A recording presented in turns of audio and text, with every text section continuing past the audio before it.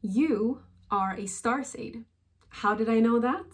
Well, today you will learn how to spot another starseed. So in other words, an advanced soul from another universe, galaxy, or planet. If this is your first time here, I am actually a starseed myself, and I help other starseeds step into their power and purpose. So if you're a starseed, make sure to subscribe.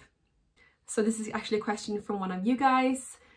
So it's Sophie Sassen, and she wrote, sometimes my soul recognizes starseeds, but I don't clearly know it. And if they are one of us, I'm not sure how to tell them. There are so many unconscious starseeds out there.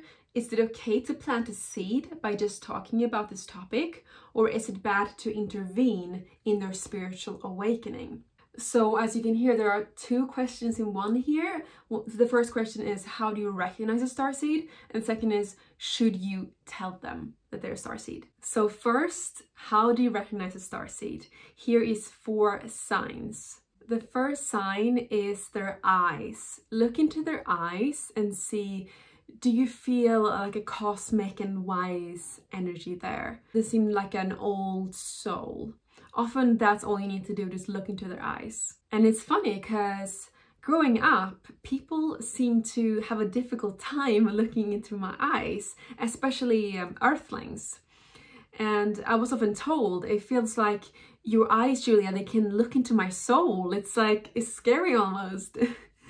Back then I didn't know what starseeds was and why everybody really shied away from looking into my eyes, but now I know. Sign number 2 is something you will have to ask them before you know, and that is that they believe in a higher power or God. Starseeds will not be atheists unless they're very young and haven't had their spiritual awakening yet. Sign number 3 that they're a starseed is that they have a high intelligence, so above average IQ. But it's not only this left brain, like logical math, intelligence, but also they're creative and good with the right brain hemisphere as well, and a good connection between their two. And sign number 4 that they are starseed is that they believe in ETs, and bonus points if they have seen UFOs in the sky some point in their life, or even had encounters with ETs or UFOs. So the second part of the question is, should you mention this to the person if you suspect they're a starseed? I would say first, see if the signs are there before you do this, and make sure they're open-minded and spiritual. Then I see no harm mentioning it in a non-pushy way. I did this with my boyfriend actually.